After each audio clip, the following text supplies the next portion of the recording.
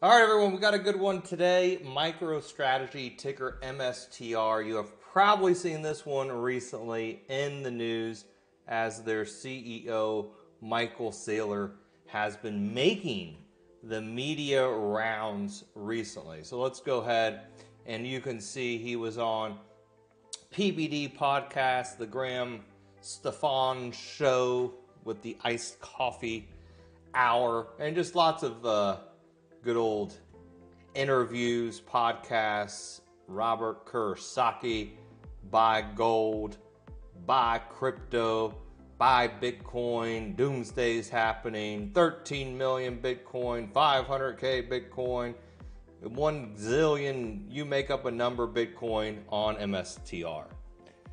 All right, let's get serious though and dive into the charts because that's all that matters, right?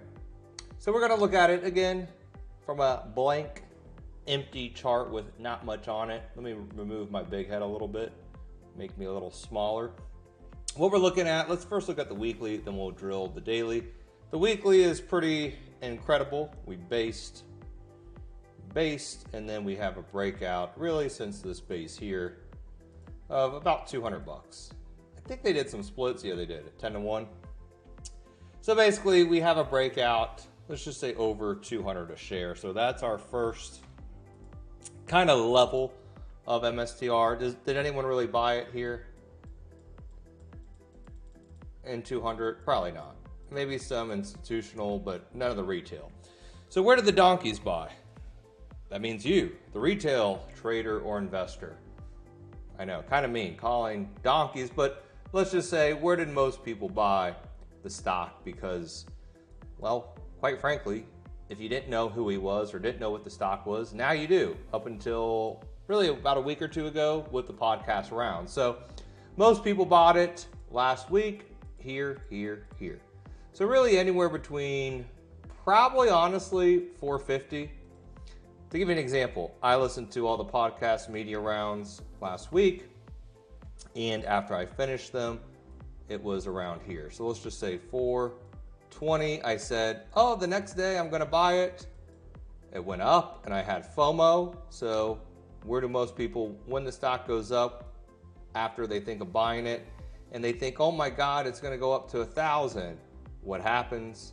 We have our reversal candle. So a lot of people probably got trapped here. So 420 to, let's just say 480. Let's just go ahead and make these big emotional levels. 480. Most donkeys bought and now they're crying. And then maybe the smart people bought at 420 because they were smoking the magic dragon and now they're drooling. Oh, actually we'll get a little dope smoking in the air. I don't know if that looks like dope or what it looks like, but we'll just say that. All right, so we know we have we'll just use our first liquidation break. We'll call that 420. If shares cross below 420, we broke. And then 480 here, which we actually did break, as you can see the hard selling. We'll just do 480. We'll just use big, easy numbers, not get too specific here. And why, you might be asking, why? Well, this big red candle with the follow through, short sellers knew, I think it was Hindenburg and Doug Cass, they actually tweeted, and I posted this on my private Telegram channel, which if you want to get a part of, you can. It's absolutely free. Make sure you join it and you get some cool trade ideas. Hopefully you can help your trading with it. But I posted on this and you can see this was on what day was this? 11/21, November 21st, and you can see we had from about 540 we gapped to all the short sellers came out that morning. So we went from 520 to 430.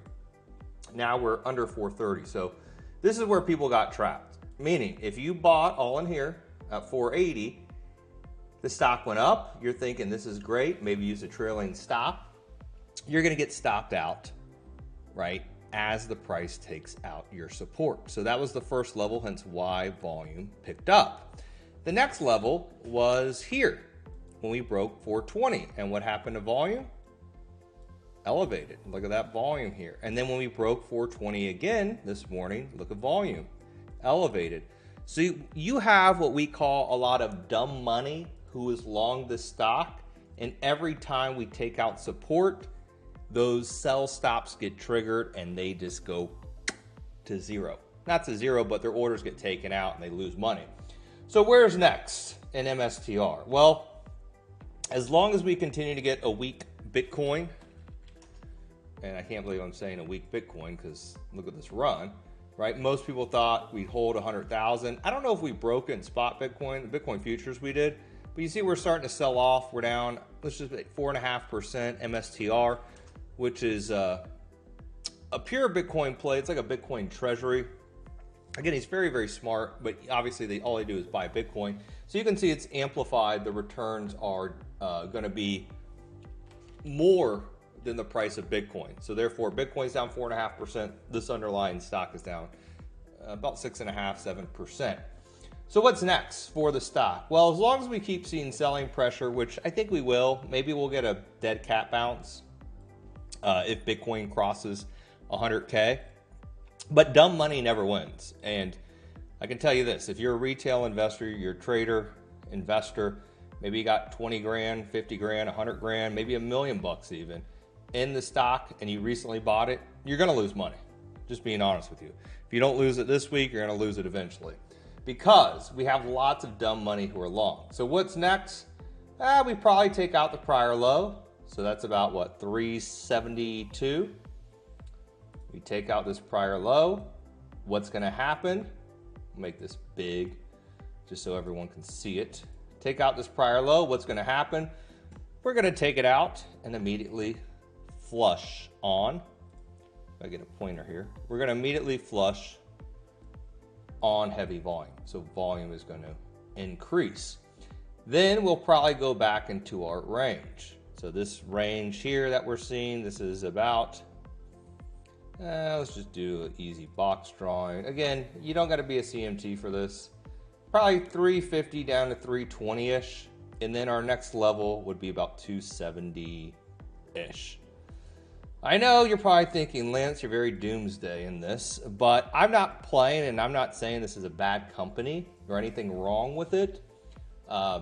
Obviously, it's a little crazy what they're doing with Bitcoin, but I'm just using from an emotional level of where people have bought and where there's going to be the max pain, right? Because the market or stock will always give you the max pain before it goes up. So all the people who bought here, here, here, here, here, they need to feel the max pain, which is lower.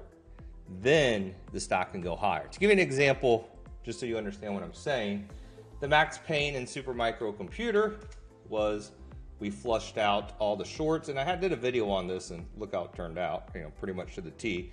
Did a video on this when it was around 17, 18 bucks, and now it's, doubled basically. But the max pain in this stock, if you were long, was here, bought, oh no, you're taken out. You bought here, taken out. You bought here, taken out, right? So all that longs, all the dumb money was gone, and then we chased higher.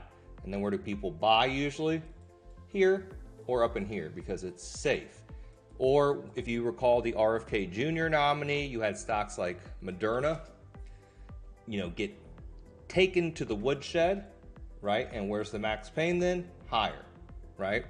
So if you bought here, or shorted in the hole down here, right? And the stock goes up, you're going to cover your short. Same with Pfizer. Pfizer had the same reaction to RFK. Here's the RFK news. Everyone got short thinking Pfizer is going to go to zero, no more vaccines. And then we ricocheted higher. Same with Kraft Heinz. RFK news, ricocheted higher. So it's not that these are good stocks or great companies or bad stocks and bad companies.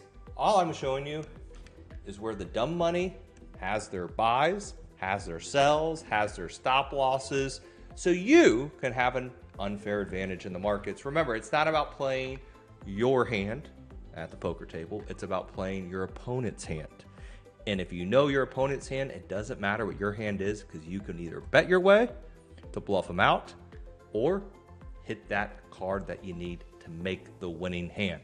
Hope it helps. Leave a comment below. Don't give me too much hate if you are MSTR bull, or if you're an honest guy or gal, let me know in the chat when you bought it, because I guarantee we're going to have lots of people who are going to say, Lance, I bought at 450, 480, 500. What do I do? But just be a man and admit it. Cut your losses. Go on a beach. Go cry me a river. Well, you can do whatever you want. Don't cut your losses. Eventually the stocks will come back up, right?